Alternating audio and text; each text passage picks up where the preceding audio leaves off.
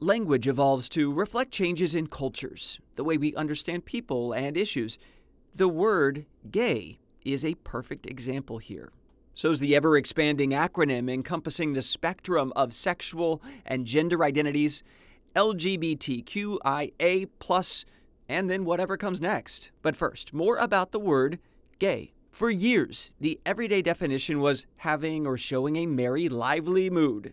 Today, of course, the first thing to come to mind is usually same-sex desire and behavior. Textbook, but textbooks are constantly being revised. By the early 1970s, gay was common parlance for homosexual, which had taken on a clinical connotation, suggesting same-sex attraction was a pathology. But this new use of gay really wasn't new at all. Flip back a few chapters in that textbook. Gay had a sexual context going back to the 17th century. A gay woman meant prostitute.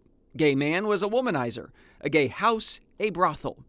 It wasn't common, but gay also was used to describe same-sex attraction as far back as the 1930s, especially among gay people. As time went on, the word turned out to be inadequate for representing all orientations and identities, and that brings us to the evolution of the sexual spectrum acronym. LGB was commonly used by the late 1980s to represent the groups often called the gay community. In the 90s, T for transgender, people whose gender identity differs from the sex listed on their original birth certificate, was added to lesbian, gay, and bisexual. At this point, sometimes the acronym was used as LGBT. Other times it was GLBT. It was fluid. Today, the abbreviation is still growing. LGBTQIA+. The Q is for queer, or questioning. Queer refers to anyone who is not straight or whose gender identity does not match the sex at birth. Questioning refers to people who are uncertain about their sexual orientation or gender identity. I is for intersex.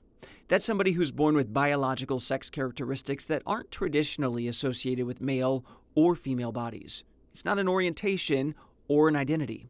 The A stands for asexual, people who experience little or maybe even no sexual attraction. And the plus sign is for all the other orientations, identities, and gender expressions. In other words, it's for inclusion, however far that evolves. There are some other letters out there that could be added, and in some cases they already have been. A New York Times glossary includes P for pansexual, someone who's attracted to all gender identities. D for demisexual, someone who needs a strong emotional connection before experiencing sexual attraction. And G for graysexual, meaning a person sometimes experiences sexual attraction, but typically they do not. Some people have called for a consolidation here, just one universal single letter, like Q, to represent all identities and expressions as this acronym grows longer and longer. But as the next chapters of the textbook are being written now, it's still expanding. No signs of getting shorter.